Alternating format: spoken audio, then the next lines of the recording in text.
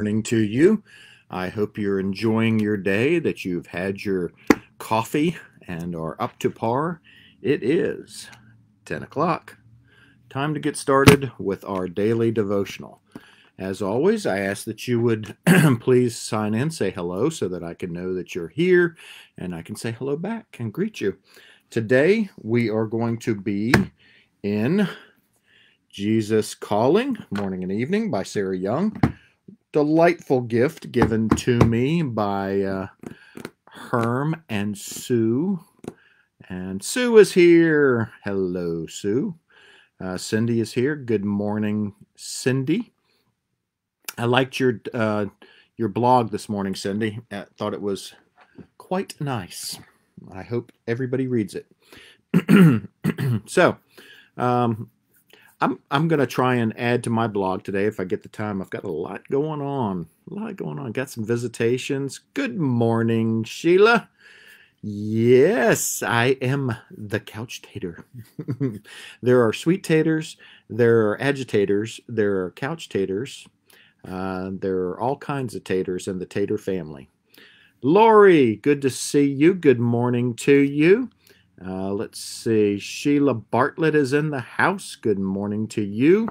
We're going to have another work day in the children's church coming up. I'll announce it through a calling post message. But yes, we're going to finish it up and maybe even get some painting done. Shirley Akers is in the house. Good morning to you, Shirley. Is Joel with you, or is he chopping wood again? I would imagine he's got enough chopped for the week. But anyway, hello to you. Let's see here. Elizabeth and Bob, good morning to you. Looking forward to visiting with y'all next week. Lou Ann, hello. Yeah, I saw a little ray of sunshine too, and then it went away. Lisa, good to see you. Hello. Nice little chipmunk there you've got going on. As I was telling someone earlier, we are going to be in Jesus Calling today. I really like today's devotional. It's a morning and evening. I'm going to read them both to you. They're kind of short. Let's see. Okay, it's only 2 minutes after. I got a lot of emails popping in, and so I hope everybody is ready to get busy with their day. Thursday, we got a lot to get caught up on, a lot of things to do. Friday's right around the corner. We got Saturday, we got Father's Day on Sunday. Hey, if y'all have any funny Father's Day photos, please text them to me, email them to me. I've got some Lowe's gift cards I'm going to give away to the winners. We're going to put them on Facebook, and we're going to vote and see who the winner is going to be. Pray for Lori's back. Yes, we sure will. Severe lower back pain. Hate back pain? Okay. So y'all be praying for Lori, okay? And I'll try and make sure we pray for her this morning when we get started. Kathy Eversall, how are you, my friend? It is good to see you. And I hope Sonny's doing well. Joe's out working in the back 40. Yeah. He's a busy man, isn't he? I hope that I have his energy and stamina when I am his age. He is a hard-working man. Yes, he is. All right. It is 4 minutes after. It is time to go. Whoop, there we go. Time to get started. And we are in Jesus Calling. And so there will be other people chiming in and saying hello, but they can go back and catch up. All right. Remember, this is much like the Imitation of Christ from many centuries ago. The premise is that this is Jesus talking, okay? You are my beloved child. I chose you before the foundation of the world to walk with me along paths designed uniquely for you. Concentrate on keeping in step with me instead of trying to anticipate my plans for you. If you trust that my plans are to prosper you and not to harm you, you can relax and enjoy the present moment. Your hope and your future are rooted in heaven, where eternal ecstasy awaits you. Nothing can rob you of your inheritance of unimaginable riches and well-being. Sometimes I grant you glimpses of your glorious future to encourage you and spur you on. But your main focus should be staying close to me. I set the pace in keeping with your needs and my purposes.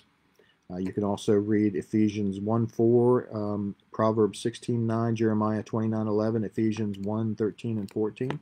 And then there is the evening devotional that goes along with this. When you or others gaze into the future, making predictions, you are simply exercising your imaginations. I alone have access to what is not yet. Recognizing the futility of future gazing can help set you free to live more fully in the present. And then Ecclesiastes 8:7 says, since no man knows the future, who can tell him what is to come? And Revelation 1:8 says, I am the Alpha and the Omega, says the Lord God, who is and who was and who is to come, the Almighty. You might also like to read Psalm 32, verse 10. And then there is this last piece. Since I hold the future far beyond your reach, plant your mind in the present and remain in my presence. I like that. I like that. I agree with the imaginations statement that is in there. My last portion of my book, or the last book if you buy them separately, called Blotted Out, is all about the future and what is yet to come. I've got a call coming in. I'm going to have to decline it since they're not watching. They don't get to participate. All right. And in Blotted Out, I talk about heaven and what it looks like and kind of walk you through. And it's from Scripture. It's based on Scripture. But it is the imagination which carries, because no man knows or has seen or can talk about it. You know, Paul says that he saw certain things, but he can't talk about it. So anyway, I hope you have enjoyed today's devotional. I hope you keep your mind on Christ and stay in step with him today. Walk and live in his presence. In your mind, or even verbally, have a conversation with him as you walk along.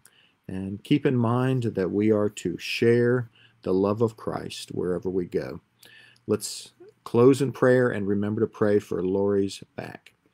Lord, I thank you so much that we have this devotional today, this time together, the opportunity to even worship you as we come together in this fashion. Father, we pray that you will heal Lori's back and give her relief from the pain. We pray that you have your hand upon Pastor Tom, that you will bring him back from Abingdon refreshed, relaxed, and renewed. And Lord, we pray for a beautiful Sunday rooftop service and inside service. And we give you all the glory. We thank you. We love you. In Jesus' precious and holy name.